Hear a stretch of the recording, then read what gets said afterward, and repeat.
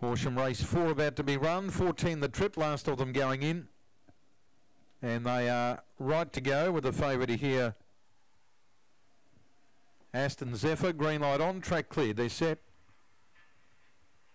Racing, Aston Zephyr began well, going out a hard Cruisy Special to lead early. Going up outside it, Art Pop, and back near the inside would have been Aston Zephyr. They're followed by Eastern Faith and Don Scalari. Mid-race and Art Pop got away. Race clear to Aston Zephyr, Cruisy Special, and then Don Scalari, Eastern Faith in the straight. Art Pop the leader. Aston Zephyr winding up now down the centre. Leader Art Pop, Aston Zephyr trying to get there.